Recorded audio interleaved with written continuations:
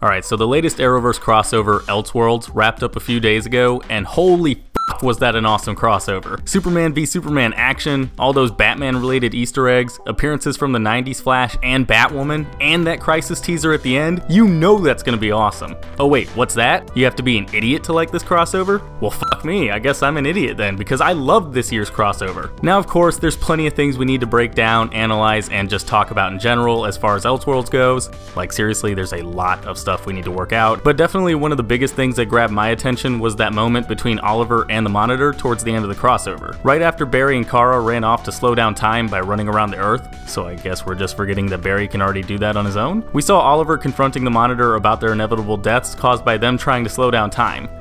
For some reason. In exchange for a special arrow that he uses to help the two live to fight another day, Oliver apparently trades away something, but we're never actually told what it is. Seriously, what did Oliver give up for these two? You got him to change our destiny somehow.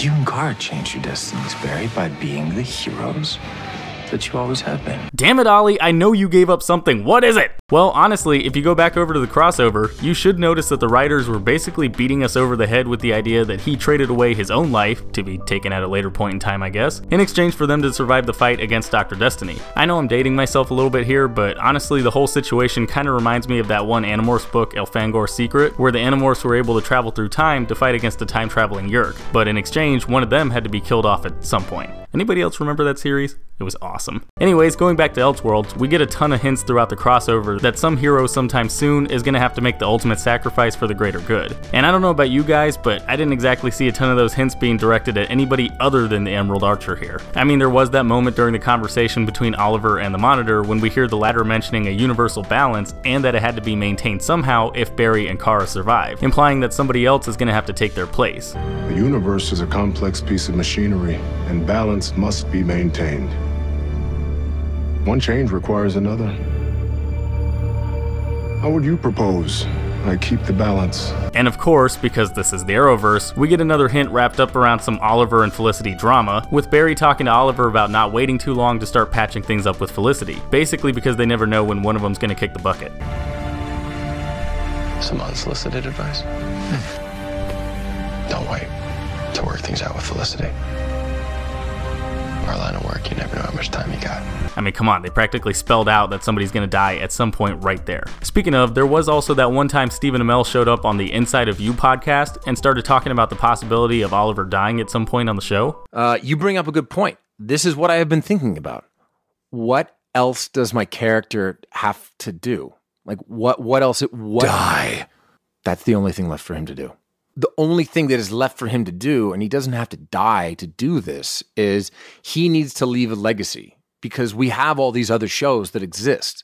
So whether Arrow continued on in the absence of Oliver Queen or someone else took up the mantle of the Green Arrow, I think leaving a legacy is the one box that is left to tick for the character. Sacrificing yourself to make sure two major players help save the entire multiverse seems like a pretty good way to get that legacy to me. Plus, all of that's on top of the fact that Oliver dying during the crisis would make a lot more sense out of how we haven't actually seen the guy at all in any of the flash forwards we've been seeing on Arrow so far. Not to mention, Stephen Amell's current contract is only good through 2019, so with the crossover airing around the same time that season of Arrow would be premiering, you'd think that would be the perfect time to kill off Oliver, and after that, the CW could just sprinkle in some dream sequences or flashbacks or something to finish out Stephen Amell's contract. So I guess that's it then, right? Maybe we'll see some big fight scene against the Anti-Monitor during next year's Crisis, and they'll make it look like Kara or Barry might die like in the comics, only for Oliver to jump in the way and take himself out in some big spectacle or whatever, and afterwards the CW can officially cancel Arrow if they feel like it. Mystery solved, right?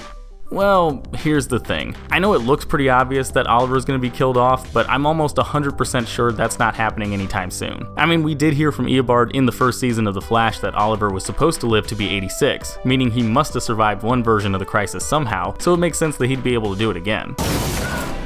The history books say you live to be 86 years old, Mr. Queen. Well, I guess the history books are wrong. Plus, one guy giving himself up to save two people? That doesn't exactly make a whole lot of sense. How does one person helping two people live equal out here? Universal balance my ass. Well, as gods go, you're not a very smart one. But even then though, even if we did assume that Oliver dies during the crossover, and that it airs around the usual time, we'd be about 8 or 9 episodes into Arrow's 8th season, a time when it makes zero sense to kill off a major player. Especially the main character of the fucking show! And on top of all that, like I mentioned earlier, it just feels like the writers are being way too obvious about Oliver's death here. I mean, yeah, it's not exactly like the CW writers haven't had issues with subtlety before.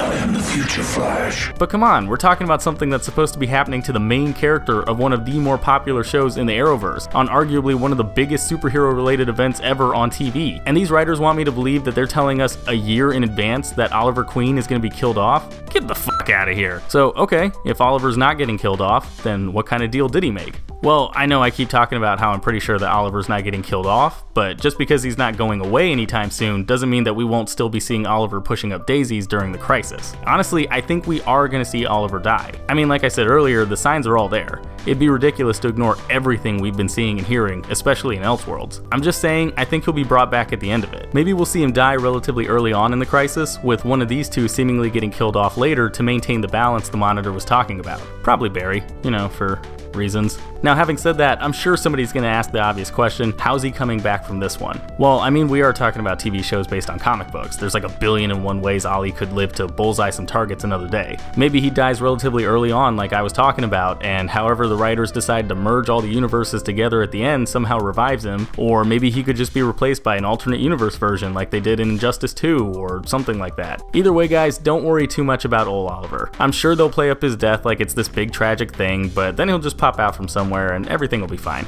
But anyways, guys, that's my take on what all Oliver's deal with the Monitor was about towards the end of Elseworlds. If you guys agreed with anything I said in this video, or if you have your own theories you want to throw out there, then go ahead and let me know in the comments down below. Otherwise, I will see you all next time. Hey, thanks for watching. If you like this video, then go ahead and click that like button, and if you're new, maybe consider clicking that subscribe button too. I've also got links to my Facebook, Twitter, Twitch, Instagram, and Patreon in the description. You should probably check those out too. And if you want to see more of my content, then you can click the link to my last video. It's right there in the middle of your screen. Alright, and I will see you all next time.